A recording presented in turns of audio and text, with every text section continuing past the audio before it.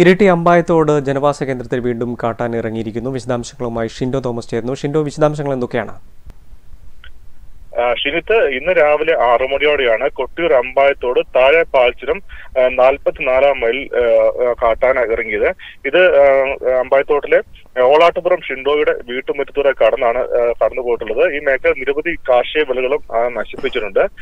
നാട്ടുകാർ ഏറെ പരിഭ്രാന്തിയിലായിരുന്നു ഈ സമയത്ത് ഉണ്ടായിരുന്നത്. എന്നാൽ നമുക്ക് ദൃശ്യങ്ങളിൽ കാണാൻ കഴിയും, ഈ ഷിൻഡോയുടെ വീട്ടുമുറ്റത്ത് ബൈക്കും അതുപോലെ തന്നെ ഓട്ടോറിക്ഷ ഉൾപ്പെടെയുള്ള വാഹനങ്ങളൊക്കെ ഉണ്ടായിരുന്നു. എന്നാൽ ആ വാഹനങ്ങളൊന്നും ആക്രമിക്കോ മറ്റ് അനിഷ്ട സംഭവങ്ങളോ ഒന്നും ഉണ്ടായിട്ടില്ലെങ്കിലും മേഖല നിരവധി കാർഷിക വിളകൾ നശിപ്പിച്ചു എന്നാണ് നമുക്ക് അവിടെ നിന്ന് മനസ്സിലാക്കാനായിട്ട് കഴിഞ്ഞത്. എന്നാലും മേഖലയിൽ ഏറെ നാളുകളായി ഈ കാട്ടാന ഭീതി തുടരുന്ന ഒരു സാഹചര്യമുണ്ട്. ഈ സാഹചര്യത്തിൽ വനം വകുപ്പ് അധികൃതർ അടിയന്തരമായ ഒരു നടപടി സ്വീകരിക്കണമെന്നാണ് ഇപ്പോൾ ആവശ്യപ്പെട്ടിരിക്കുന്നത്. ഇപ്പോൾ ആനയെ നാട്ടുകാർ വനത്തിലേക്ക് തുരത്തിയായിട്ടുള്ള വിവരമാണ് അവിടെ നിന്ന് നമുക്ക് ലഭിച്ചിരിക്കുന്നത്. അധികൃതർ സ്ഥലത്തെത്തിയിട്ടുണ്ടോ? അത് സംബന്ധിച്ച വിശദാംശങ്ങൾ എന്തൊക്കെയാണ്?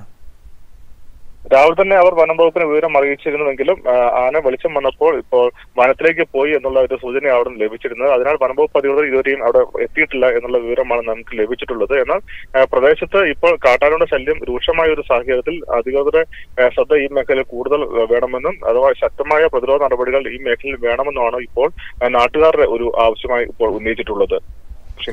ഷിൻഡോ തോമസ് ആണ് ഇരിട്ടിയിൽ നിന്നും വിവരങ്ങൾ നൽകിയത്. ഇരിട്ടി അമ്പായത്തോട് കാട്ടാന ഇറങ്ങി കാർഷിക വിളകൾ നശിപ്പിച്ചിരിക്കുന്നു.